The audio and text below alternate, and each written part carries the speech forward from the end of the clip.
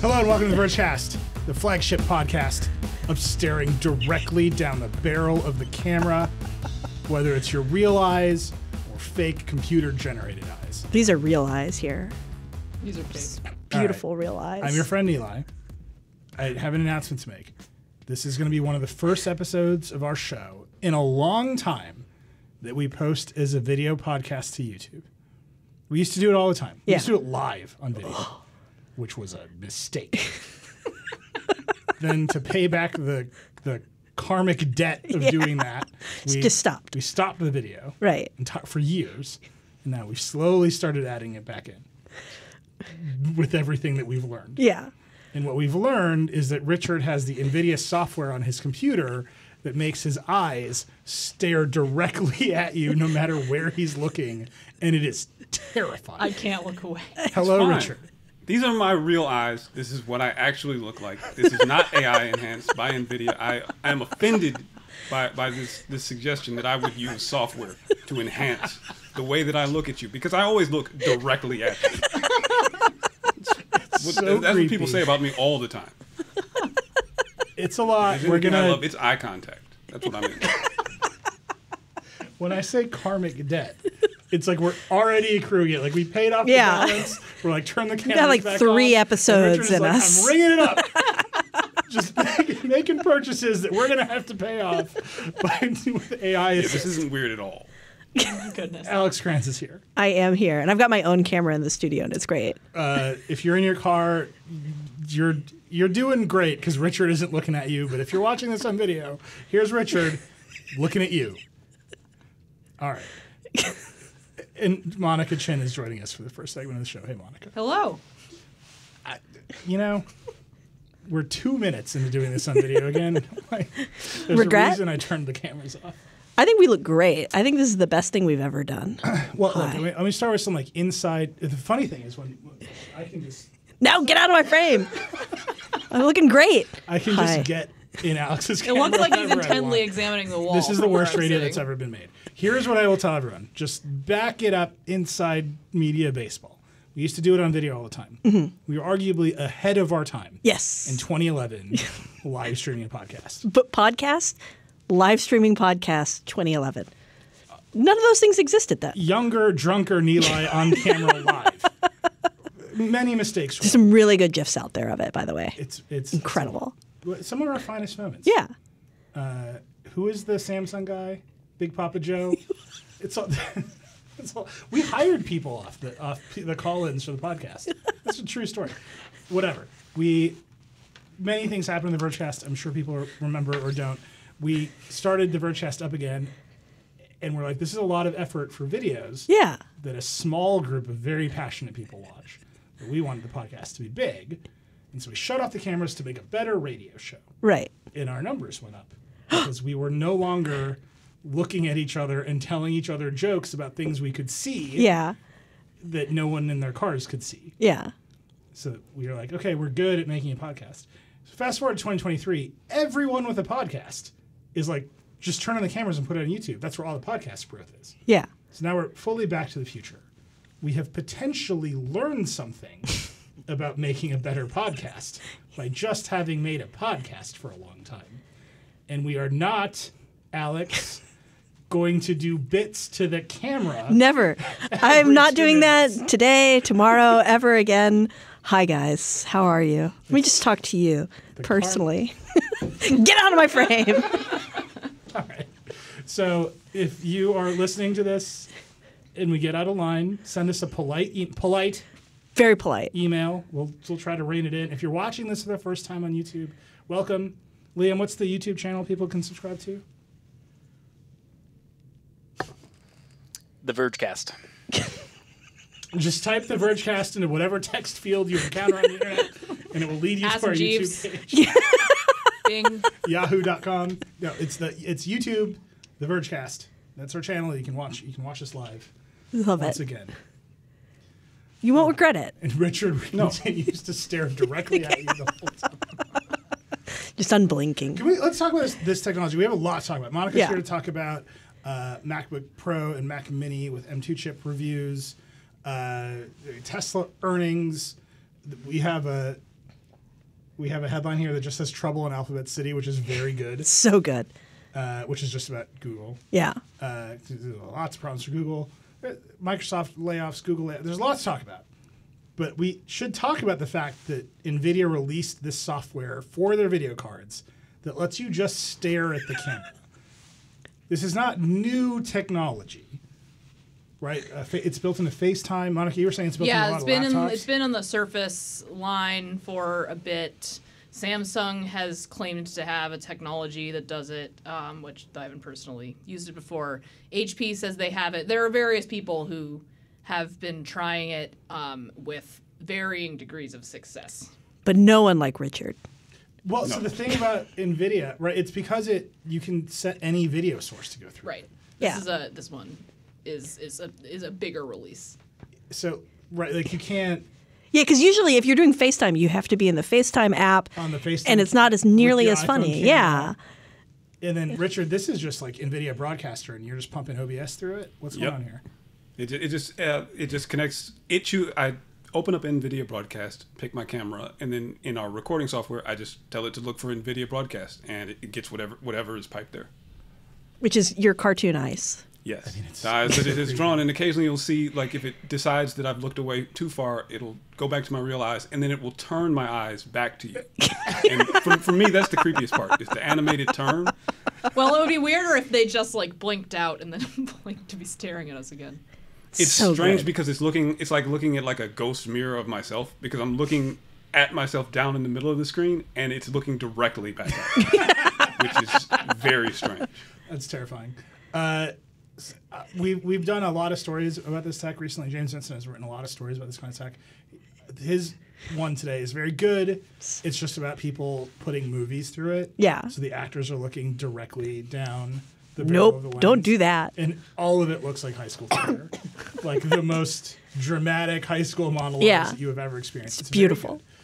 good. I don't know if this is the future of all video conferencing. I know that it's very funny. And I also know that it's been on FaceTime for a minute, and no one has noticed it. Yeah. True. And I think it's just because NVIDIA is letting basically anybody pump anything through it. That you And can how many people use FaceTime? Like lots of people, but like my mom is not like, you're looking directly at the camera, aren't you? Yeah. She's more like, where's your baby? Get out of my face. Like you're old and dusty. Don't want you. I already raised you. Show me the Where's new one? child. All right, so this is amazing tech. Richard, enjoy. It's just so weird, man. I just flip it on and off randomly during meetings and during this call. It's fine. We came into a meeting last week, and Viren, our video producer, he was on, and I forgot that I had turned it on the first day that it came out. And we were talking for about 10 minutes, and I don't know, he must have thought I was losing my mind. Because like I'm just talking to him, and I wasn't looking at the video preview, so I didn't realize it was on until a while in, and he was like, I was going to say something, but... Yeah. Who doesn't have an entire meeting staring only directly into their webcam? I do it all the time, actually. I was like, you're really, really good at it. Like, annoyingly so. I like mugging directly into the webcam. Yeah. I'm doing it right now. So am I. That's enough talking about this. It's so creepy. But it's out. You should go play with it if you have an NVIDIA card. The fact that you can pipe any source through it, I think is deeply hilarious. But I would expect, again, it's in FaceTime. It's in a bunch of laptops. I would bet the next generation of like Apple laptops has it because they already have the technology and they're using the same chips. Which brings me to the chips. Do you see that segment? Oh, I like that. That was good. I did it. I loved it. It was perfect. Smooth. All right. So, Monica, you have been reviewing the new MacBook Pro 16s with the M2 Pro, the M2 Max. Chris Welch reviewed the Mac Mini, which is the same chip, the same computer, a little But case little. without a battery and a screen. What's going on here? So the MacBook Pro 16 looks very similar, identical even, to the 2021 MacBook Pro 16. But the chip inside is called the M2 instead of the M1. There's the M2 Max and the M2 Pro, which is not the M1 Max and the M1 Pro. It's the it's the 2. Yeah. It's the second one. It's dos. Yeah, dose. Is it any good? Yeah. So it, for the workload that I do, which is, lots of Google Docs and lots of spreadsheets and lots of Zoom calls, it's like not a noticeable difference. It's not, that's not anything that it impacts. It is an upgrade in graphic performance and an upgrade in CPU performance. And it is something that you will notice if you are doing heavier professional workloads. We saw decreases in export time. We saw decreases in Xcode time. Benchmarks across the board were higher. So it is a more powerful laptop. The battery life is a lot longer, and I think to me that's the most significant part. Is it the same battery as last time? Like the same size battery? It is the same 100 watt-hour battery. So that is like super impressive then. Well, the chip is more efficient. There are 2 more cores on the M2 Max than there were on the M1 Max. They're both efficiency cores. It seems like a more efficient chip. I would usually get around 10 hours out of the M1 Max. I'm getting, depending on my workload, I'll get 16 to 20. Wow. It's a very big difference for me. That doesn't mean everyone will see that same difference. You know, people's workloads vary, people's usage habits vary, but I will be very surprised if anyone didn't see a couple more hours at least of battery out of this machine than out of the older one. Which doesn't mean, I don't think anyone's necessarily trying to upgrade from the M1. That would surprise me, but like if you're thinking of doing that, you don't need to do that. The M1 Pro and M1 Max are fine, but these are, for people who are still upgrading from Intel machines, these are big increases in power and they're more efficient. I mean, that's like 6 to 8 hours extra battery though. Like, Nilay, do you have some FOMO about your M1? So I'm staring at my M1 Pro. Yeah. 16-inch MacBook Pro. It's still the best laptop I've ever owned. Uh-huh. And we have an M2 Pro, 16-inch MacBook Pro. We've yet to run benchmarks on it, but we run the benchmarks on the Mini with that chip. Yeah. And it's like, it's a linear increase in performance and a linear increase in battery life. It's just like, these numbers are better. Yeah. In sort of exactly the way that you would expect them to be, which is kind of interesting. It somewhat has the vibes of like an Intel, a pre-AMD being a competitor Intel upgrade. It's like, they made the chips better. They didn't feel like they had to make a giant splash with the chips, which is fine because the last ones that came out were a giant splash. So real TikTok kind of situation. Right, This and is the rumors talk. are that M3s will be on a 3-nanometer process. Right. And that's Yeah. like straight up. Just straight up Intel and that TikTok. is the pattern yeah. that we saw from Intel before AMD sort of burst on the scene, as you know, making it. We often had less exciting generations followed by more exciting generations. It was super fun to write about those too, because you'd be like, this year they're 10% faster. Anything cool? I said 10% faster. That's all you need. Be excited. The number is 10. What more do you want? Yeah. So this computer already has the M1 Pro, 16-inch MacBook Pro, same battery, 100 kilowatt-hour battery, which is like, I think it's actually like 99 point something to like sneak under the under the plane limit. But like this computer, I just like never plug it in. I haven't plugged it in all day today. Yeah. I mean, do we go to the only way I'm getting that 16-hour figure is I do not let it go to sleep and I have it run something constantly. If I were just using this in my day-to-day life, I would not need to plug it in you would for just every couple days. That's incredible. Now, I didn't get that from the M1 Max when we tested the M1 Max. So if I was like, I'm always on the road rendering, road renderers. As you do. Sure. Yeah, who is it? Just driving with one hand over Constantly, here. just mobile Compiling your rendering. Xcode, yeah. Maybe. Like, honestly, maybe I'd be like, you know what? It's more power Yeah. and more battery life. And my mobile rendering workflow will be significantly improved. The thing that really struck me reading your review is that it runs the fan and is like a noisier computer. It was much noisier. I was running like Puget Bench in the office, and like people were a couple desks over and they were coming over like, what is going on over here? Like that. That's what is great. that I doing? can't remember the last time we had a noisy Mac. Yeah. So that is, and I mean, that was it running on high power mode, which like if you don't run on high power mode, you probably will not get that much noise. You probably will get decreased performance. Is high power mode like a thing you have to activate? Yeah, so if you go into the battery profiles, you can put on silent mode, you can put it on high power mode, you can put it on automatic, which decides which one to use based on what you're doing. Which did you do for your battery test? The battery one. I love that. Okay, so like high power mode, super loud, but also like balls to the wall performance. Yeah. And there was when I ran benchmarks while I was in the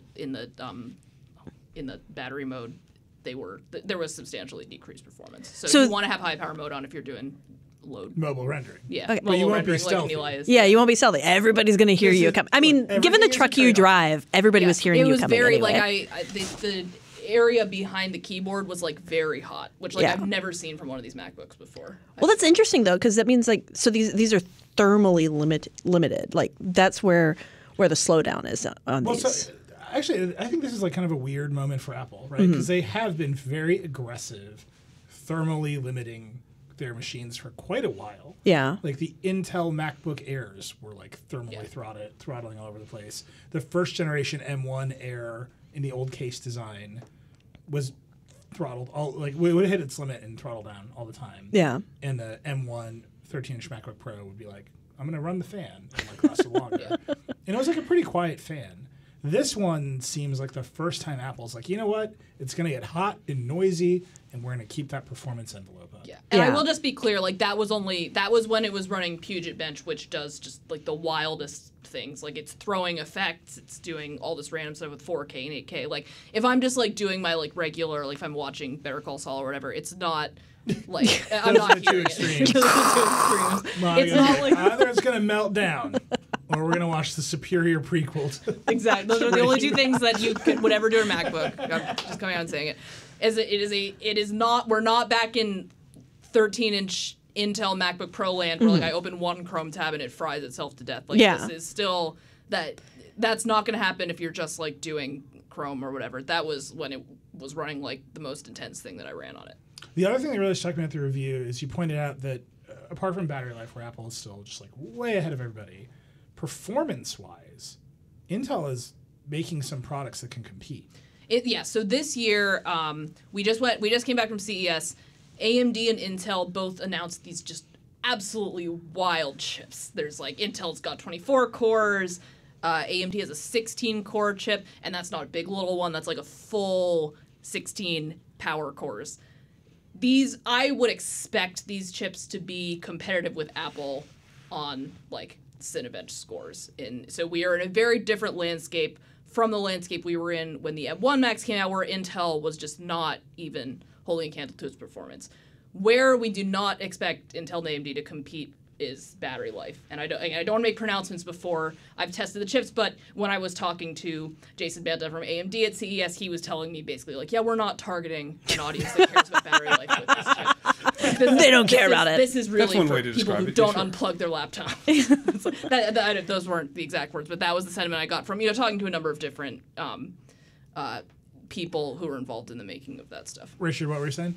I said that's one way to describe it. And the other thing that I noticed, the gaming performance is noticeably better. We've got a lot more GPU power here, and it seems like if you want to use your MacBook Pro to play games, you can do that better. I don't do that. I don't recommend doing that. But if you want to do it, I just need to caveat that. But if you want to buy a MacBook Pro and play a ton of games on it, we saw around a 20% increase in graphic performance. And that, that's a noticeably better gaming experience. It just means like game developers have to actually develop for the Mac, and we're seeing more of that. Apple yes. Apple is courting these developers. These developers are starting to seem a little more interested. There's more you can play now than you could a couple of years ago, but it's still it's the lowest bar. The bar is on the floor, but it's going up. Yeah, it's one of those things where it's like this, and I hate to make this comparison for all kinds of reasons, but if I had to make a comparison, I think it's competitive with the RTX 3070. Okay.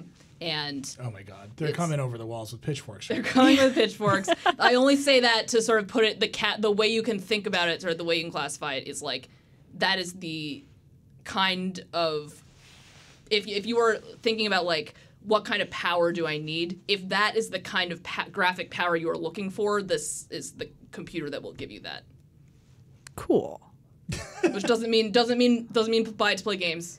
And you also can't do creepy staring down the camera lens with your Apple laptop. Apparently you can do it on FaceTime. Except for on FaceTime. No, you can do that. Can you? Hold on. Now Is that only on the phone? Oh, I'm not running the latest version of macOS.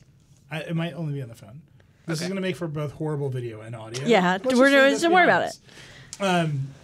The other thing that caught me was basically the only other change here is an HDMI spec change. 2.1. I mean, what show is this? We need to talk about the HDMI spec change for the next hour.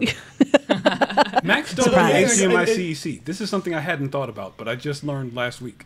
It's such a strange omission, it feels like. Yeah, because they don't do CEC, so you cannot like a Mac right now is not a recommended product for your home theater system. And it used to be 20 years ago when the Mac Mini first came out. I'm sorry. What kind of piracy situation do you need a Mac in your home theater for? You know what? Sometimes you just need to acquire things from the internet and you don't want to like then transfer them over. You just want it fast. Can I tell a very tangential story? You know the story. Alex actually is part of the story. Oh. So I'm off Twitter. I got to fill the time. Yeah. There's hours to reclaim now that the Twitter is not on my phone. And yes, I look at Twitter on the desktop every now and again. Sometimes I might send a tweet, and then 500 people tweet me like, I thought you quit Twitter. And it's like, great. Anyway, not on my phone. So I'm trying all these new things. I'm trying not to just immediately fill it with more feeds. Yeah. Right? You're not trying to quit cigarettes and immediately pick up nicotine gum. You're like, I'm trying to rewire the brain. So this last week, Apple News, because I pay for Apple One.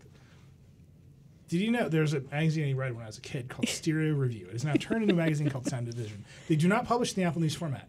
They publish as just PDFs of a print magazine, which is like super fun to read. I like it. It's good, man. Like reading a giant PDF magazine on an iPad is like, maybe Steve Jobs is on something here. Full page print ad for Samsung HDR10 in this last. It's beautiful. I mean, it's beautiful. But they had letters to the editor about the Kaleidoscape, which is like a $5,000, $8,000 lossless audio, high bitrate streaming thing. Like it's the best of the best. Highest quality digital video player. The people who own this also have like home theater systems that cost $50,000. They custom tag all the movies. Yes. To trigger home automation points as you're watching them. Oh my god! So when the credits come on, you can trigger the lights to come on in your house. I need to own this. I want this so like Liam's like losing his mind. This is like Liam's dream. So I'm reading a letter to the editor about it, and like the last line is, "I'm incarcerated, and this is how I keep up with news." And it's like, well, first Alex immediately Googles. So we can't figure out who it is. I'm just telling you, no matter where you go, the AV nerds are like, they're there. They need to know. People are everywhere. We're and everywhere. Now I feel bad that I'm like, who has a Mac Mini in their home theater setup? Because it's the guy in jail writing Stereo Review. He's got like the little clear Mac Mini. They've taken all it out so you can see the inside. He's ready. He's got a sick system in there. Anyway, if anybody has a Kaleidoscape, please let me know. And I desperately want to know how you've coded your home automations to trigger with the custom triggers in the movie files.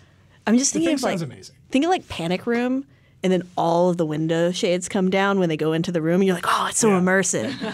3DX. I read the actual review, and in the middle of it, they're like, Fast and Furious 7 looks great on the Kaleidoscape. I'm like, it doesn't matter. Like, it's all the same in the end. All right. All I had to do to start this conversation was mention HDMI-C. And there we go. I told you what show it is. So the only reason that you really need 2.1 is 8K, which you can support. Great. But then it's really 144 hertz refresh rates, which is only for gaming. Yeah, which, I mean, you know, if you bump the settings way down on Tomb Raider, you can maybe get there. Wait, so you don't think you can't run 4K 144 on this thing? We got at 1920 by 1200. We got, I think, 103 FPS. Did you? What game was it? Tomb Raider. So you didn't run something like the classic Civilization 4? Oh, I bet that would have gotten 144. I mean, I'm sure there are like a mostly static game. Open up SimCity, reticulate those splines, man. Yeah, I'm sure there are games where I mean, you can find a game where you'll get that. If you really want to do esports on your MacBook Pro 16 with M1 Max and that M2 Max, I feel like you'll just get choice. bullied if you try to do esports on a Mac. I mean, I would bully you. Yeah, like I would bully you. Like, why did you spend that much on your esports? That's just at minimum, that's just such a waste of your money. All right, so these feel like solid incremental upgrades. Yeah, I mean, and incremental upgrade is like a hot button word to use. I don't say that to mean that this is like an inadequate upgrade or a boring upgrade or like objectionable. Incremental in the sense that, you know, it's around a 20% CPU uplift and a 10 to 15-ish% single core uplift. And a lot more battery. I mean, I think we're kind of discounting the battery life here, because that's a lot of battery life. What the battery life in the M2 Pro is? I have the whole weekend blocked out. We're gonna see if I can run it down. I've canceled plans. Last time it took you the whole weekend. It was agonizing.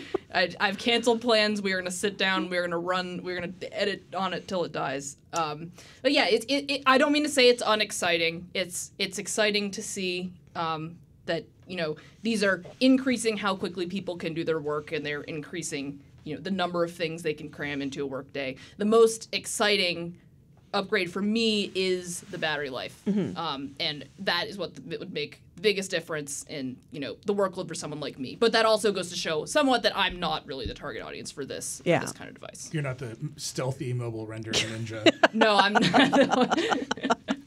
Maybe for my esports. No, you are a person who might work an entire day on your laptop. You've been in different places. You've moved from location to location. You didn't plug it in. You went to sleep, you didn't plug it in, you wake up, you have something you need to do, and you can't wait, and you're on the move. I can keep it right by my head, and it'll be fine.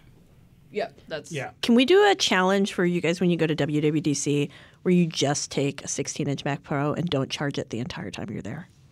No, because we have to get our work done.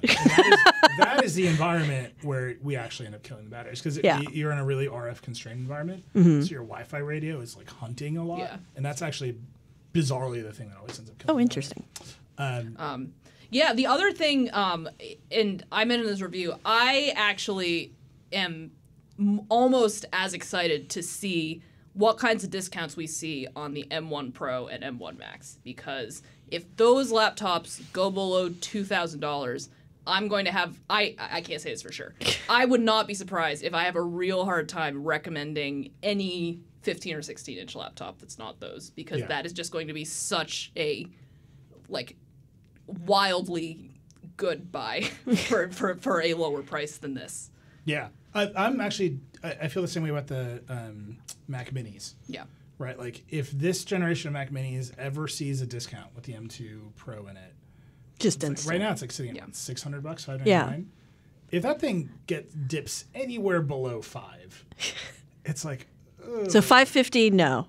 No, it's like $499.99. $450 done. You just didn't even think. Because I mean, it's the longevity of that machine given its performance envelope. Yeah. For the things you want to do with a Mac Mini, you're like, I'm gonna have this computer for 15 years. But you won't be able to put it in your home theater system. You will not be. That's how you get a Kaleidoscope. Just spend 8K. If the Kaleidoscope people are listening, which I'm sure they are. Yes, 100%. The first time we've ever mentioned this product on this podcast.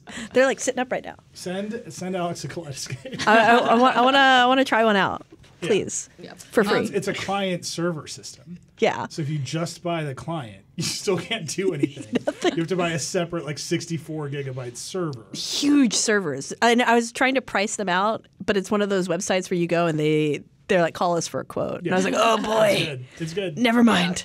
Yeah, I mean, the elephant in the room when you're reviewing something like this, and, sort of the caveat you have to make when you say anything good about it is, these are really expensive. They're really great. There are lots of great things about them. The cheapest M2 Max unit is, over $3,000. It is a really inaccessible laptop for many, many people.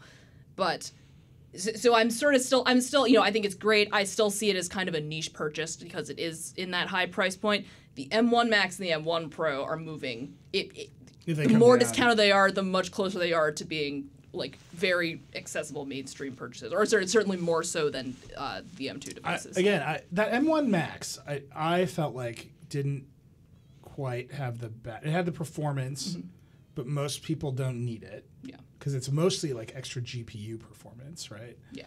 And what are you gonna do? Play games on this thing? Yes. Alex. Crusader Kings 3. Alex is going to play Civ 4. It's the M1 Pro if it comes down. Then, that thing it's in such a sweet spot. Yeah. Yeah, I mean, my device is usually, and I think that based on, we haven't gone to fully benchmark and break down the M2 Pro laptop yet. We do have the M2 Pro Mac Mini, so we have a sense of how that's going to perform. We'll have more updates next week about how the laptops specifically compare. But based on what we are seeing so far, I imagine it's going to be a similar situation where the M2 Pro is more of the everyone chip. That's what you can get if you are doing this stuff occasionally. This stuff being video stuff, Xcode, the rendering that Nilay is doing all the time. If you are buying this laptop in your car, right, I'm rendering bitcoins on the go left and right. If you are buying this primarily to do a graphic computationally intensive task, then the M2 Max, you'll have a better time. It will save you, if your job requires you to do all this stuff really fast, the M2 Max will save you time. But it is not, the increase is not such that it is super, super necessary for like the average buyer to have it. Yeah. All right, we got to take a break. Monica, thank you so much for joining us. You're welcome. We'll have more after Monica's marathon M2 Pro battery testing session. We'll Please see. wish me luck. She's going to come out the other side like a skeleton. I'll be just a zombie, yeah. We'll have more. We'll have updates on that. We got to take a break. We'll be right back. We're going to talk about Google. Okay. We'll be right back. All right, we're back. It's time to talk about trouble in Alphabet City, Big trouble in Alphabet City. which is a real neighborhood here in New York City. Yeah. But this is a different alphabet. To normal people, if you say there's trouble in Alphabet City, they'll be like, "What? Did a trust fund baby run over a car? Like, Yes. someone not get into the club?" That's not what's happening here. No. It's way less fun. Yeah. So lots of Google news this week.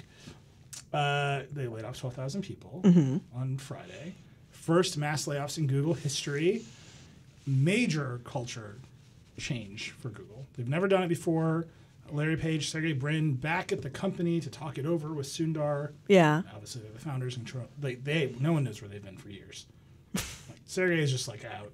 Just like Came back from emerging. yeah. Larry's trying to fly a taxi. He landed it. Larry Page has like 5 flying car startups. I think it's down to like 3 or maybe 2 now, but we'll see. Oh, it's just 2. All right. Okay. But they're back in the building at Google because they got to refocus. Big New York Times story about Google calling a code red over ChatGPT. We can get all to that. They left 12,000 people, seemingly at random. I'm sure that there are reports that they had hundreds of executives all together to make sure they made the right decisions. But very senior people who've been at Google for 8, 10, 12 years, clipped. Very junior people who actually it's 12,000 people, a lot of people. Yeah. So I've seen TikToks from Google employees who are like, I just walked out of a client meeting. Whoops. Woo. And they're not done yet because they're all over the world. Mm-hmm. Lots of legal regulations, lots of different countries. So that's just the top line. And Liz actually has a great piece today about the layoffs across tech because Amazon had layoffs, Stripe had layoffs, Microsoft had layoffs, just down the line. And they all have the same reasoning. Spotify had layoffs. Yeah. Which is we thought that changes brought about by the pandemic would stay. Which is, everybody really sat there and was like, we thought everybody sitting in their houses baking bread and crying about missing the outdoors would just be the present forever. Yeah. We're all going to shop online. We're going to watch all of our videos on YouTube and Netflix. We're going to listen to everything on Spotify. We're going to do Clubhouse. Do you remember when the tech industry tried to convince us Clubhouse was real? And I talk for a living. And I was like, y'all, Everybody's like, we got spaces now, though. We got spaces out of it. They thought that we were going to be buying brand new electronics and new laptops every 6 months for the next 25 years. Yeah, Logitech was like, webcams are back. I'm trying to keep Logitech in business, but I can only buy so many racing wheels. I have to put them somewhere at some point. And stare directly down the camera. Racing wheel. Logitech had bad earnings this quarter. So this is the context, right? They're all blaming it on, we thought the pandemic trends would stay where they were. How could we know? It seems a little short-sighted. Yeah. When Liz was writing this piece, she's like, what do you think? I was like, the first sentence is, they didn't think we would go back outside. And so we can talk about why the layoffs are happening and all this stuff. But that's the reason that the tech companies are giving. Mm-hmm. And we talked about it on this show. I talked about it in Decoder. What are the first order changes of the pandemic? What are the second order changes? Remote work is a lasting second order change. A real thing on, I go on CNBC a lot. All cable news is screw it, you can be on Zoom now. They used to be you have to come in. Yeah. School has changed. We don't have snow days anymore. I was just talking to my sister about my nephew. They had a snow day, but it was not a snow day. It was just a go to school at home day. Oh, that's brutal. That should be illegal. I don't know if there's anyone we can get. Little kids unionize right now. Exactly. The little kids union. That's great. So there's that stuff. But the top line of all these layoffs is we thought it was permanent. And that just seems so mistaken. And I think for Google especially, it just rings really hollow to me. Yes. Especially when you compare it to Apple, who's notably not had layoffs and also didn't grow at nearly the same pace as these other companies. These other companies were doing 60, 70% growth year over year for like their staff. And Apple was like 10, 20%. And so, yeah, now these companies are going, oh, we need all that money back. Never mind. Give it back. And they're apart from Meta, which Mark Zuckerberg said the same thing. We saw this acceleration of the pandemic, and now we got to wind it back. Okay. But, Google, they left their AI divisions alone, but they shut down their incubator, which does all their 20% time projects. They're shutting down all these, like, weird other bets they're doing. Their, like, health science division of Alphabet. Like, they're trying to refocus on the core of Google. I think a lot of people have learned from Elon. Like, I just get rid of like most of the company, and like, yeah, it'll be a little crappier, but it can still goes. It's gonna crash, and we have yet to see. So that's like the big context for Google, right? They just had this like very traumatic event. Yeah. And like maybe the whole tech industry is just copycatting each other. Liz has great quotes in her piece. Like a management professor at Stanford is like, everyone's an idiot. He's like, it's morons being morons. What do you want with this? It's very good. So, but that's the broader context. But then specifically Google, right? You look at all the other companies. Amazon, it's like, oh, maybe they built too much warehouse capacity, they're laying people off. Microsoft, they like shut down HoloLens and a bunch of weird Surface stuff that people aren't going to buy. PC shipments are down because the pandemic is over and everyone already bought their new PC. Still Microsoft, they're going to be fine. Yeah. Google is like, oh, they did all of this. They fired 12,000 people. The government is suing them. We should talk about this ad tech lawsuit. The second big antitrust lawsuit against Google, which we're a little biased here, but yeah. We're a little biased. You know how I feel about the web. That's a big deal. And then they are on the run from ChatGPT. We talked about this a little bit last week. Yeah. You just like add up this week for Google, and you're like, oh, this is the most like existential threats a company can face at the same time. Yeah, this is way different than like the Pixel comes out and does not great numbers. This is their core business is under attack from many different avenues. And like, I think the ChatGPT avenue is not actually the big existential threat that they feel it is. But the stuff going on with the DOJ, that feels really, really big and important to me, potentially. Much more so than the ChatGPT. But that feels like more of a crisis of like, what are we as a company? Yeah. Richard, and all of these things are happening at once. It's just something that we really have never seen for Google, like since it came on the scene, that they've had all of this, a real competitor that maybe they aren't ready for, in a space that they aren't ready for. The pressures of regulators are higher than they've ever been because everyone has a reason to take a hammer to big tech. It's just a way that you can score points as a politician, as you've pointed out many times, Nilay. And I don't know. I can't remember a time since Google has existed that we've seen them on the back foot like this. Yeah, it's tough. And my theory about Google is people don't take it seriously because it's called Google. Like it's hard to see the company for what it is. Yeah. Because it's called Google, and and for a good reason. It maintains this image of being like a goofball place for smart people to do smart stuff. Well, I worked really hard on that whole do no evil thing, which they've gotten rid of. Yeah, it's gone. They had a movie about working. They made a movie about getting jobs at Google, like it was real Hollywood stars. And it's an advertising company. And for some reason we don't think of it that way. It's very strange. Well, it's funny. Like big advertising companies, they love to think of themselves as like creative, progressive shops, and then at the end of the day, they're like selling you cigarettes and beers. Yeah. Like fine. Google is an advertising company, but they're like an ad tech company. And so this is what this lawsuit really gets at, is most of what we as consumers experience of Google are the products, in particular the two, search and YouTube, Gmail.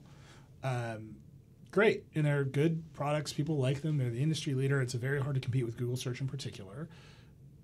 But the other side of Google, the business of Google, is as ruthlessly competitive as any company. Yeah. And it's run by advertising executives and salespeople and money people, and they are not shy.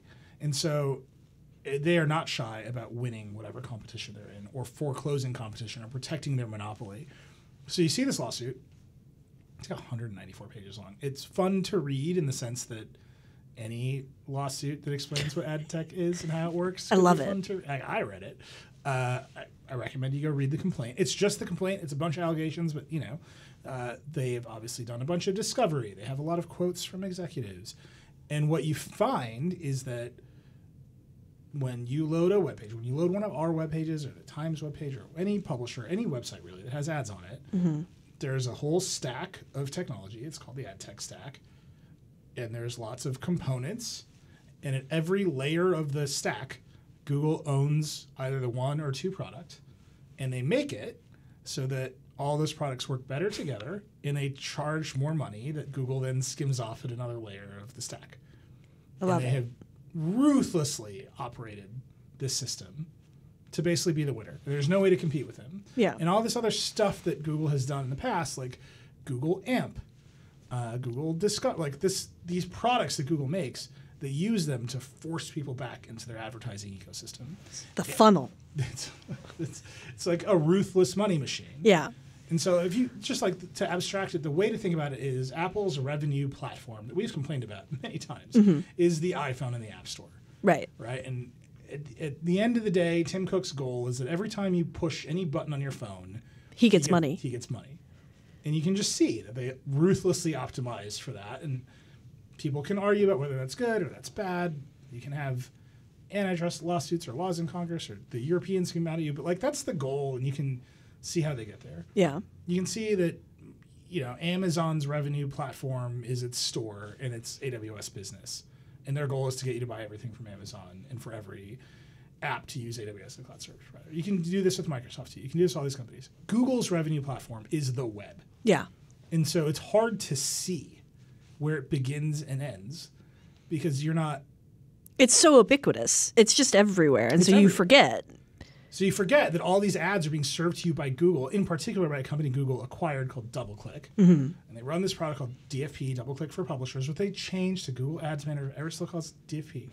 And that's that thing that they own, the ad server, is like hard-coded to prefer Google's ad exchanges. It's hard, and that is hard-coded to prefer Google's demand-side platform. These are all just like ad tech words. Whatever. It's just like everywhere you go, the whole chain is Google. And so the government's case against Google is you bought up all the competitors at every layer of the stack. You used your dominance in one layer of the stack to achieve dominance in another layer of the stack. And now you're charging higher prices. Which, every other time we talk about antitrust, we're like, we got to change this thing from the consumer welfare theory where there's no higher prices because everything's free, right? We got to like invent this new. This is just like old school 1980s Ronald Reagan, Robert Bork antitrust. It's like, oh, you bought all this shit and now the prices went up. And so like maybe they got like, usually every time there's a lawsuit, Amazon's like, but people love Amazon Prime. Like, Apple's like, the App Store made everyone happier today. Everybody loves Netflix. This is like a bunch of advertisers like, you robbed us. Yeah. And like Google can't be like, people love web advertising. Like they're in a tough That's a much harder spot case to make. Yeah. And so like I just see this as it's not a novel legal theory. It's not some like Lena Khan invention. Yeah. It's a class. The people who want the lawsuit are the media, advertising companies, other e-commerce companies. Like they all see it that, oh, we're losing revenue, we're losing profit margin into Google. There's real money at stake. And this is Google's bit, like this is the money. Yeah. Right? If you uncouple the web from Google, I'm not sure what the web looks like. DuckDuckGo. Like if people are doing SEO spam for DuckDuckGo, like, you found it like the nichest of niche interests. You've got 3 customers. Like, here's what I do. I cosplay as a specific Victorian lord, and I do SEO for DuckDuckGo. Look, man, I'm telling you, what we're going to do, we're going to rebuild Ask Jeeves. But it's just going to be real people. It's just going to be a guy. You're just going to ask a guy. Yeah. He's going to tell you something. And similar to AI, it may or may not be true, but you'll get a response. Yeah, you think ChatGPT is just a bunch of cosplayers? Definitely. Obviously. I mean, this to me, it's like you just add this up. It's on the one hand, and I don't think this is true at all, but people are out there freaking out the stock market by saying ChatGPT is going to replace Google. Yeah. And it's like, mostly what you experience with ChatGPT is the good stuff. Like if you actually sit around trying to use ChatGPT, you're like, this thing is like not very good. Yeah. It's very impressive, but you're seeing it filtered through millions of people only showing you the best stuff. Resource intensive and expensive to use. Yeah, by the way, we got it wrong in the show. In classic TikTok strategy, we published the thing we said wrong, and that is our most viewed TikTok. Yes! That's all for you guys. Misinformation. We got you. You clicked, didn't you? No, we got it wrong. We were getting it wrong. It's on Azure. Okay. Microsoft obviously has huge investment in OpenAI. They just made a bigger investment. Sam Altman, CEO, says it is not very expensive to run. Oh, interesting. It cheaper. It is not as cheap as Google searches per query. It's still like more resource intensive. It's more resource intensive than Google search. But you see Microsoft is like, oh, we don't have to do Bing. We can just answer the questions directly with ChatGPT. All right, maybe that's right. BuzzFeed today announced that it's going to start having ChatGPT write the quizzes. Oh, yeah. Mia has done a lot of great reporting on our competitor, CNET, which I have very bittersweet feelings with this. CNET has been the thing that we have competed against. They're our enemy. Since our founding, right? Yeah. We're like, we got to beat CNET. They're like the bastion, and they got bought by this private equity company, and now they're like, publish SEO spam written by robots.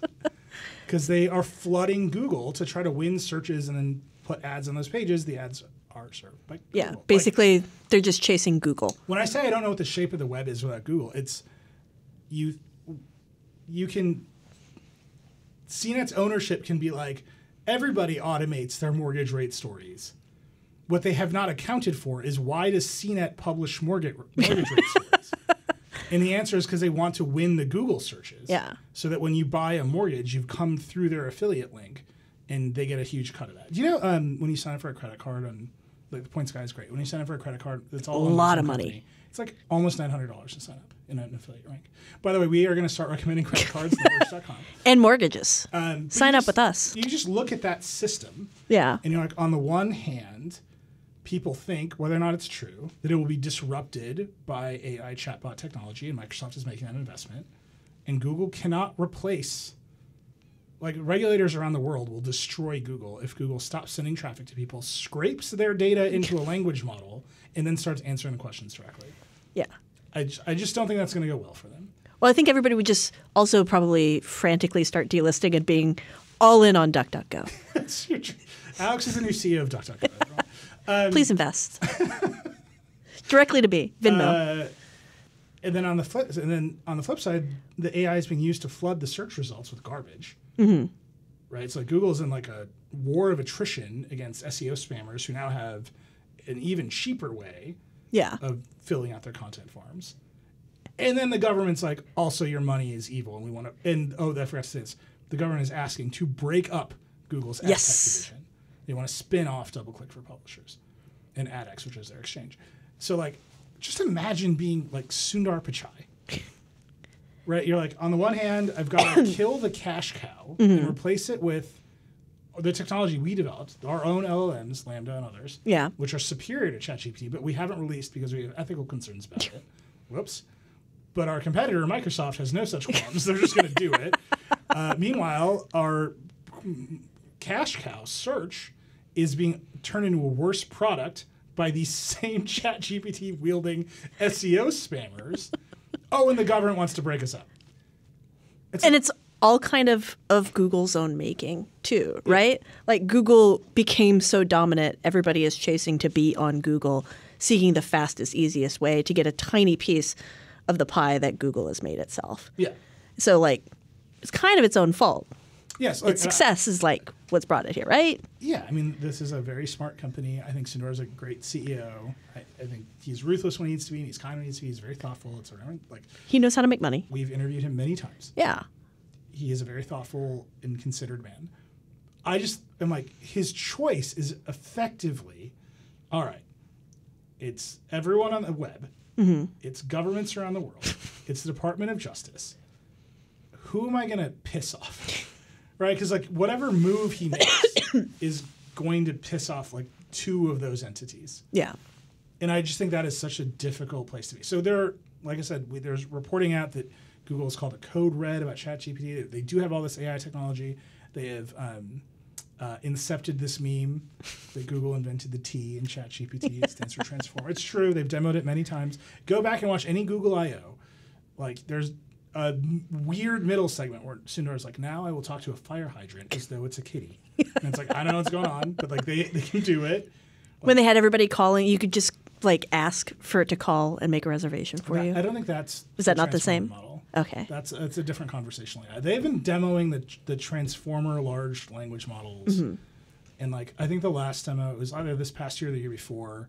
He like asked Pluto if it was a planet. That's right. And Pluto was like kind of sad, you know. It was like, well, out here by myself. I don't really know what's going on. But what they were demoing is effectively the same technology as ChatGPT. So they have it. They are not releasing it because they've thought until now it is unethical to let people talk to a robot that will confidently lie to them. Yes. And it is unethical. Microsoft. Microsoft is like, whatever, man. Like, we lost it mobile, we lost on the web, we lost in search. We're going to do something. Check out this lying robot we built. With Bing. But that's the issue that they're running into now. So they're trying to launch all these AI products. They've got their search issues that you've laid out.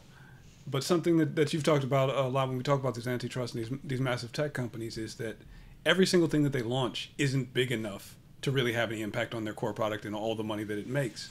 So they can have all these new AI things. They could, you know, Sundar he can do all of these things. They said they're going to launch 20 None of them new will AI replace what he products has this year. Yeah, the New York Times described all of these products that they are going to try to make. They're doing all the AI things that you've heard of that everyone else is doing. Maybe some that we haven't heard of. We're going to see them all at I/O, but none of them are bigger than advertising. Yeah.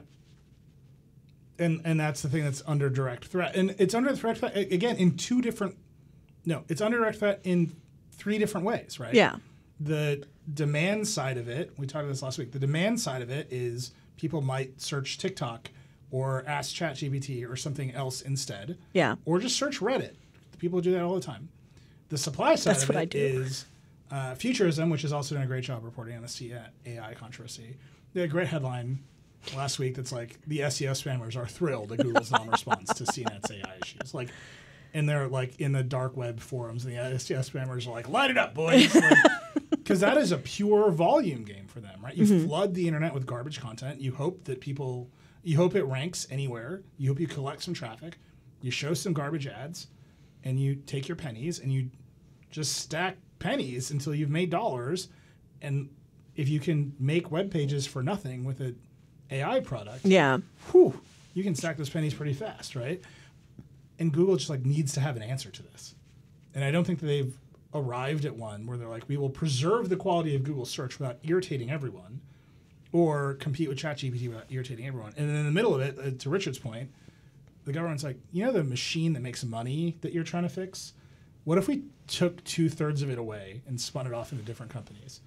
And I'm just looking at this week for Google. I'm like, this is one of the most pivotal weeks for we talk about this set of FANG companies like every week. We're never like, man, Netflix is having an existential week. We're never, we're never like, oh, Apple could be 5 companies tomorrow. Like, this is like one of the most consequential existential weeks for Google that I can think of for a big tech company in a long time. Where potentially 5 years down the line, we're looking at this week as like, oh, that was the beginning of a total re-architecting of the web. Yeah. I do wonder, I've been knocking on the ChatGPT plan to like compete with it. I wonder how much of that plan, though, is also to figure out how to combat it and the spam it creates on Google. Because like if you go and you create a new competitor for it and figure out all the inner workings, you theoretically could like figure out how to highlight it and spot it. I think Casey in Platformer spotlighted some of this, where he's like, Google does have AI detection systems. Because it knows the training models. Because it knows the training data sets, it knows what it looks like on the other side. And there's this concept of like radioactive data, where you seed the models with some stuff where you know what outputs it will generate, and you can detect it even better. We'll see. I think we're in the middle of an arms race for Google. I love it. 12,000. It's the first time the company's ever had layoffs of this scale. Never mind, I don't love it. I just think it's going to be weird. All right, we got to take a break. We come back. We talk about Tesla earnings. A little lightning round. Some Microsoft in there. We'll be right back. All right, we're back. I don't know why I thought we could get through Tesla and the lightning round in the last segment here. I believe in us. We're going to go really fast. We're just going to accelerate it. Listen to us at 3x. So we're going to talk fast and they have to listen to us 3x? Do a line of Coke first. Don't do a line of Coke. This is not an endorsement of cocaine. Sorry. I heard specifically, I was told by an executive at this company that I had a job to do. And what else can I do? Was the job doing cocaine? Which exec? Was that not in your employment contract? Because mine was very carefully negotiated. Our startup days are over. Richard. There was a time. Yeah. Again, this was the time when we were doing the video Vergecast. Woo! Last time. Like I said, karmic debt, we are just immediately running up the bill again. Just, woo. We turn the cameras on. Alex is like, here's what you should do, kids. It's a whole line. All right. We do have to get through this. Please just don't tell your parents about that. Yeah. Don't do that. It's bad. Just don't let them know any of that happened. All right. Lots of Tesla. Tesla earnings. Elon's on trial for the 420. For the 420 tweet. Finally back. He is very upset about being on trial. Yeah. He's attacked the plaintiff. He's attacked the plaintiff's lawyer several times. Oof. It's a class action. It's a group of investors who feel that they lost money because Elon tweeted taking Tesla private at 420 a share, funding secured. Which was a thing that the SEC was also like, no. Yeah, the judge has instructed the jury in this case to proceed knowing the tweet was a lie. So like Elon's on his back foot. And so he's in the courtroom, he's taking the stand. We've been covering it, but he's basically said to the plaintiff's lawyer, like, you don't represent my actual investors. Yeah. You're just like a vulture, which is very funny. The judge got mad at him. Mm-hmm. He said that he knows that he's popular because he has so many Twitter followers. Oh, buddy. That's tough. That's a tough one. Whew. I would say he's complained of back pain. Yeah.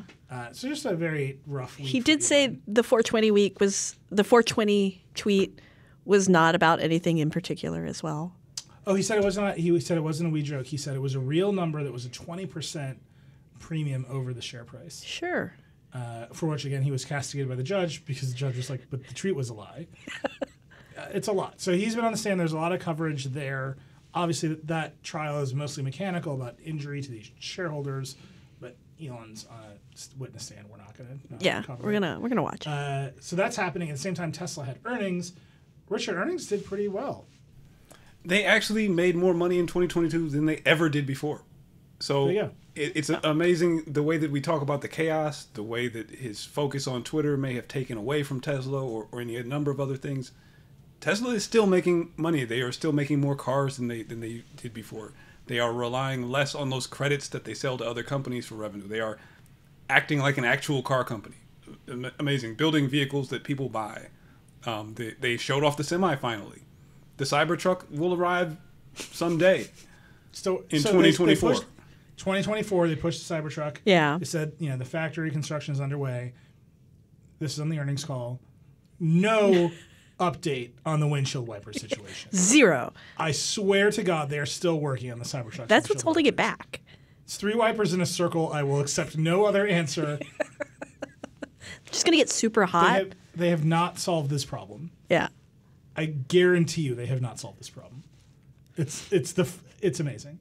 But Cybertruck's still vaporware. But they lowered the price of the 3 and the Y. Sales skyrocketed. They say they have a new platform coming that they're going to show at their investor day. So there's stuff. Yeah, so Tesla's moving. Obviously, he got some questions about Twitter. Mm-hmm. He, again, said that he didn't think Twitter was a distraction, that it's a good marketing channel for Tesla. Look at my followers.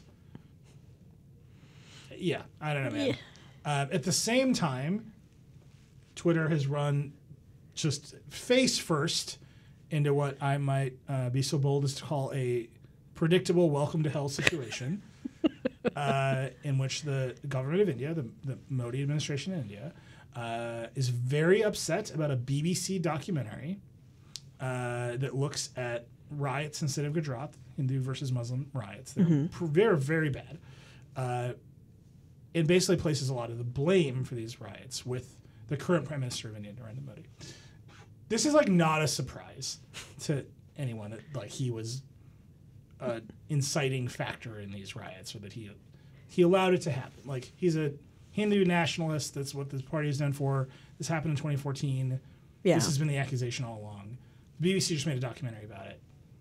If you were interested in such a thing, you should watch this documentary.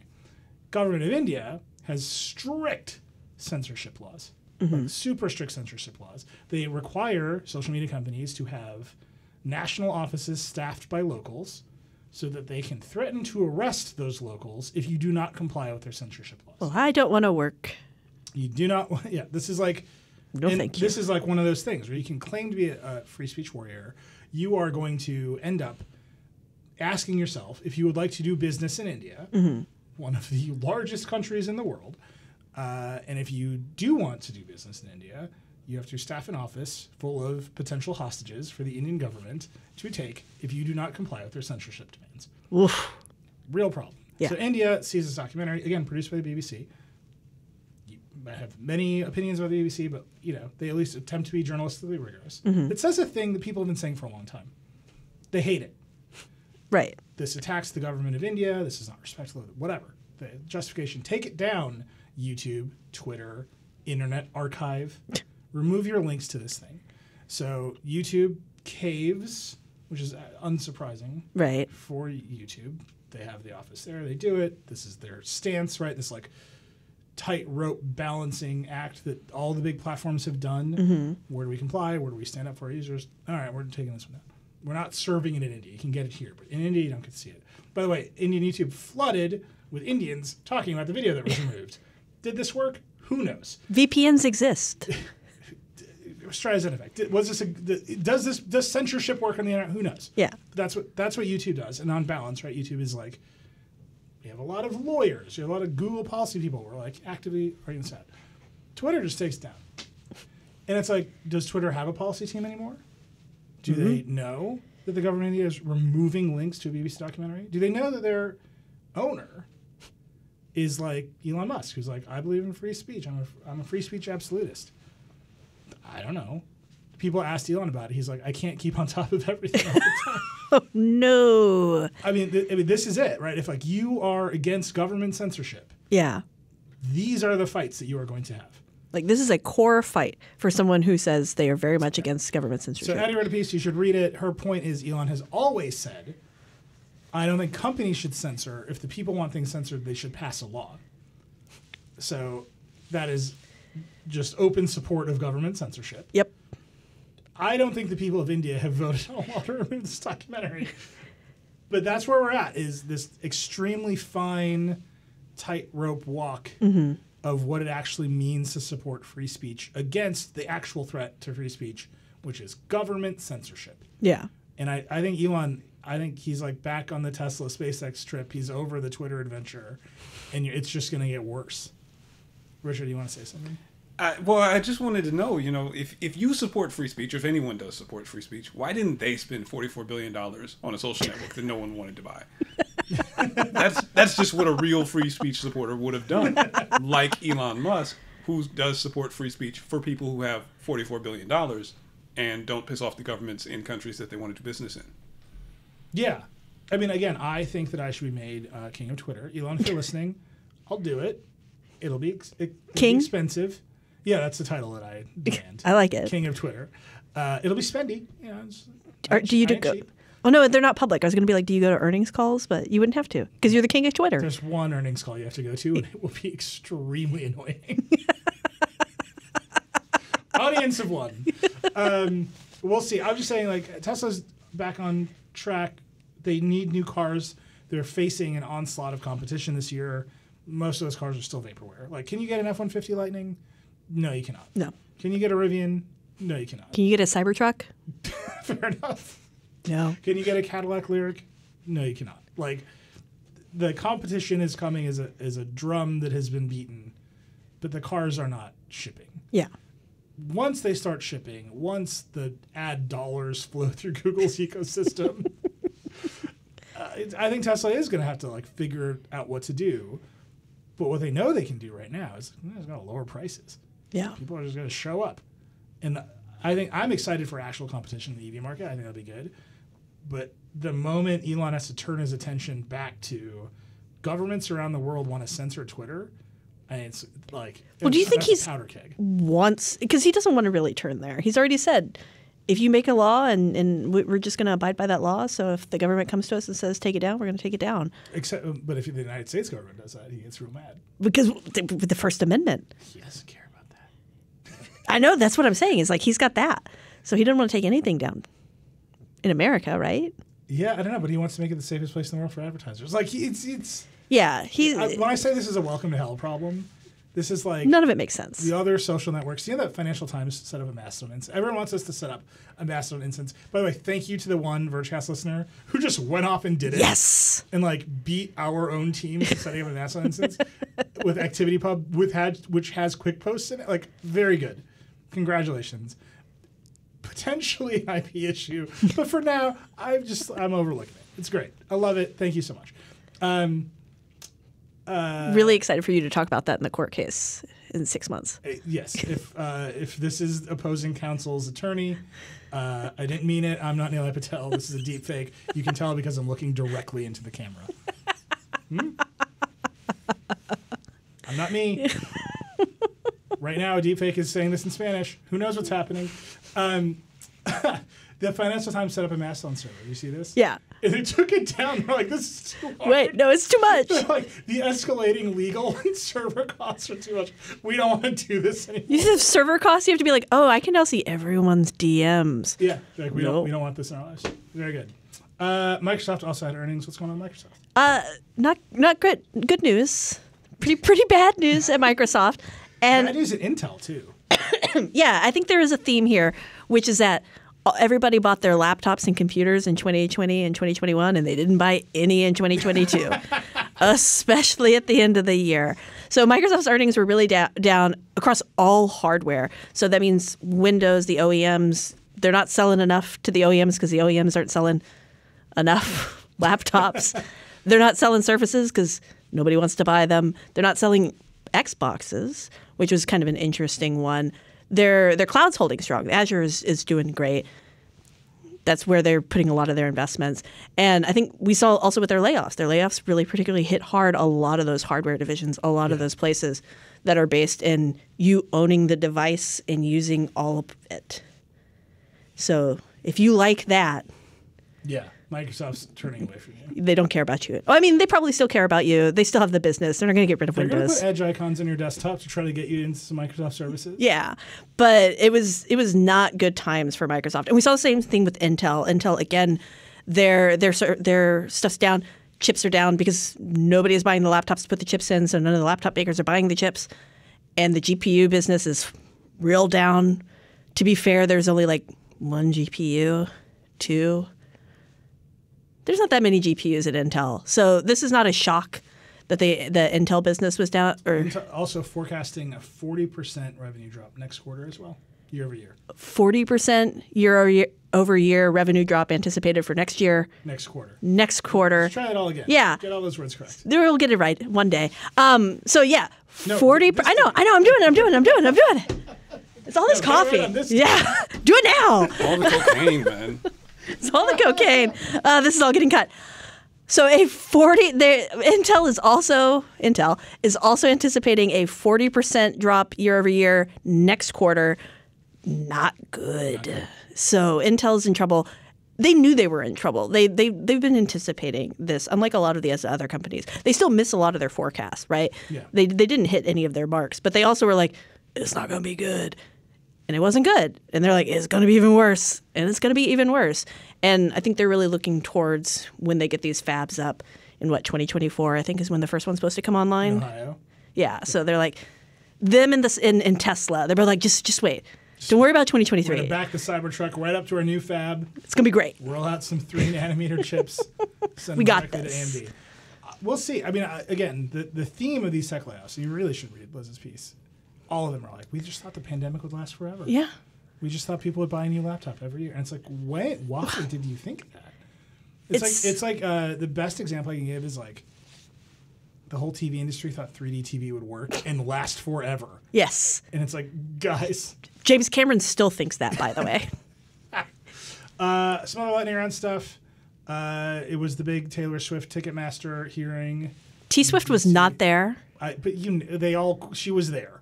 She was there in spirit. Looming. She was there in every senator's comments where their interns or whoever had written in Taylor Swift lyrics. Yep. It's good. We got a big decoder episode about Ticketmaster Monopoly coming. It's another tech stack. We're going to allow you to plug decoder just this once because I'm just saying it's Tay-Tay's coming. involved. I'm excited about it. We were waiting for this hearing because we want to. And I was like, now all I got is a bunch of like old senators saying Taylor Swift lyrics. Like, what did I get out of this? That's gonna be good. GoldenEye remaster coming to Nintendo Switch and Xbox. The big fight for GoldenEye is gonna be who gets to play Odd Job when we all play together. Should we do a Vergecast? Yes. Stream? I'm real bad at it. It's gonna be great. Whenever David comes back from his break, he had a baby. He's on break. You should take care of the baby. No, we're just giving him time. Doing GoldenEye on the Vergecast. It's happening. I will quit if we don't. Right. But David can't have all this time to practice. He's got a baby. He's not practicing. He's practicing with like one hand. He's holding that baby. He's got him in the little pompoose. It's great. Yeah. Okay. I mean, there's 4 of us. Yeah. By the way, it has local split screen multiplayer. Which Oh is my what God. I really want. It's perfect. It's gonna be great. Very excited about that.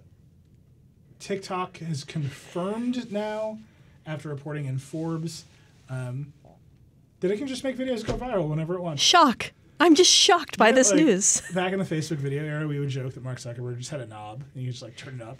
TikTok's like, oh yeah, we have that knob and you can pay us to turn it whenever you want. Just press the button. Just press the button. I feel like the TikTok balloon is gonna pop. That story in Forbes. That's why the one video that really pops for us was they're like, oh, Verge got it wrong. I'm sure the TikTok. I feel certain Crank that it. TikTok is not actually an AI feed. It's just that's the one. It's just some dude making playlists. That's all it is. There's like 25 playlists. There's just some dude. You could be on one. Casey Kasem III is back there dropping videos into playlists, and that's all it is. And we're gonna find out that all this time there was no AI. I'm very excited for that. Go read that story. It's actually really interesting because TikTok is so embedded in the music industry. Mm-hmm. There's just a lot of pay to play to break a song on TikTok right now, which is fascinating. And then we gotta end here, Alex. It's a downer. Yeah. But it's the Vergecast. We have to end with Peacock. Comcast had earnings. Comcast, as you know, NBCU division, minority investor in Vox Media, the Verge's parent company. There's a disclosure. That was really good. What's going on with Peacock? So Peacock, hold on. It's not doing great. I truly believe that Poker Face is going to save it. Yeah. If you watch the show with Natasha Lyonne. It's not out yet. Yeah, it just came out. It's out today. It's out today. Some of us got to watch a little bit of it early. I swear I didn't watch 6 episodes. East and get screeners is what I just learned. It was great. Highly, highly recommend it. But yeah, Comcast overall, NBC Universal overall did face big losses. Peacock just recently surpassed a really big number for them. Guess how many subscribers? 6. 20 million. Hey, that's pretty good. Yeah. What is it, a tenth of what Netflix is doing? I would just say it's more subscribers than I have. Yeah, like... Subscribe to my Substack, everyone. I don't have one of those. I don't even have a Twitter anymore. What am I doing? Yeah, so it's taking losses, and it's a loss on the Comcast balance sheet. I think we've always said in the Go 90 scale, where the 0 means they're alive and the 90 means they're doomed. This is now like a 70 to 80. Wow, you're going all the way 70-80. I think so. I think Peacock probably has the best chance of being the first big broadcast streamer that goes, actually, this is not for us. I don't know what they're going to do, though. Are you sure they'll do that, or that they'll try and buy some other streamer that is also failing? Who? They're not going to buy Paramount, because Paramount has been like in this we're doing it by ourselves thing before anybody else did. And they have the Yellowstone verse. Yeah, they got the 1923. Verse, oh my God, 1923 is so good. Do you know what? Every single year of American history, people in Montana have shot each other with Tommy guns. That show, we have been watching that show. It's Yellowstone. Yeah. Yellowstone proper. Yeah. Okay, the conceit of I don't know if this is crazy we're talking about Vergecast. It's just if you think about that show is having the lawyer's son, the business daughter, and then the Call of Duty son. It just like locks into place. You're like, all right, we need to have a Call of Duty cutscene in the middle of this episode, and it just always happens. It's so like the most compelling thing. Is it good TV? I don't know. We've been watching it. It's very entertaining. I love it. There's like, oh, the cutscene is here. Just bam, bam, bam. Like, yeah, look at it. And they're on horses. They introduce characters just for the Call of Duty son to murder them. It's like you're like, oh, that motherfucker's gonna die. But he's sad about it. He's sad about it. He feels grief. No, I think actually by season 4, he's like, this is what I do. I just kill. Anyway, but that's what Peacock had going for it. Yeah, Peacock. The first 4 seasons. It's got the first 4 seasons. And now it's Paramount Plus. Paramount Plus has all of the adjacent shows. So it's got the fancy one with Harrison Ford. It's got the Sylvester Stallone one where he goes to Oklahoma to start a mob. It's him and like Martin Starr just out there mobbing up. I'll take it. It's great. I'm gonna watch them all. See, that's why Peacock won't buy Paramount Plus. Yeah. They can't afford it. They're all in on the Taylorverse. Yeah. So Peacock is not doing great. It has not had any hits. It's still hoping Poker Face. Like, it's put a lot of time and energy into making Poker Face a thing. This is the new show with Natasha Lyonne. It comes from Rian Johnson, who did Knives Out. Yeah. So it comes from Rian Johnson, who did Knives Out and the Star Wars movies and stuff like that. So they're really Rian Johnson, a Verge fan. Yeah. Yeah. In fact, The Verge makes a cameo in Knives Out too. That's true. It did. Yeah. I screamed. I was with my mom and I was like, see, I have a job. I looked at my 17-year-old niece and nephew and said, that's cool, right? And they're like, it was cool. My mom did. She was like, it's fine. Cigarette. So yeah, Peacock not doing great. I'll be surprised if it lasts. And I think the big concern, though, if something happens to Peacock, what happens to shows like Poker Face, which is a legitimately great show. It's super, super entertaining. But 20 million people max are going to be watching it because that's how many people have subscribed. Well, we're trying to get more people. We'll see. Yeah. So we'll see. We'll see. Not optimistic. You're putting him at 70 to 80 on that. I'm at 70 to 80 now. All right. Big call from Alex Cranz. Yeah. Sorry, guys. Peacock 70 to 80 on the Go 90 scale of Jim streaming services. Let us know what you think of Peacock and its rating on the Go 90 scale. You can tweet it out. She's Alex H. Cranz. Wow. Thanks. Tweet it, Richard. He's at RJCC. Oh my God, our list is wrong. Monica is at MC Squared 96. I'm at Reckless. I do check it like once a day and just like all the tweets. So if you want to get a like, you can still tweet at me. It'll just be delayed from what's happening. I'm trying to be off of feeds-based media for a little bit. It's I nice. feel like I'm rewiring my brain.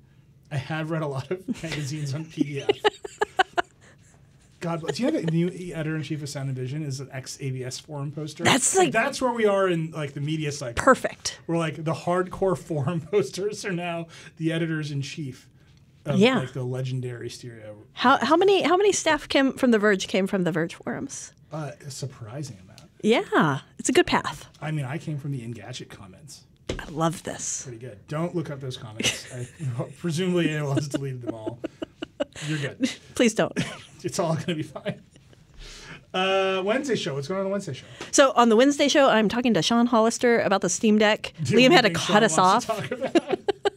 We almost got Liam we almost bullied him into buying one. It was great. I'm also talking with Catherine Chindacosta about faking your own death online. Surprisingly common. Just recently happened with a romance novelist. Created a whole bunch of conversations. And then I don't know if I can talk about this last one yet, but we're going to have a really special one coming up next week as well. So you got to stay tuned until then to hear it because it's going to be really good and exciting, but I can't talk about it right now.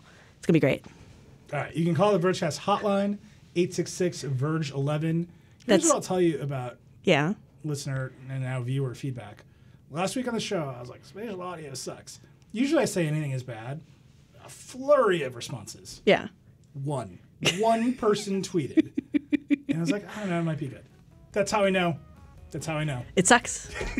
But if you are that one person, 866-VERGE-11. I'm asking for the call. Call him. Just call Nilay. That's his number. All right, that's the Vergecast. Thank you for listening in your car. If you're watching this for the first time in years, we're so sorry. We're not. Hi. We're not. Go home and do your cocaine. That's it. That's the Vergecast rock and roll.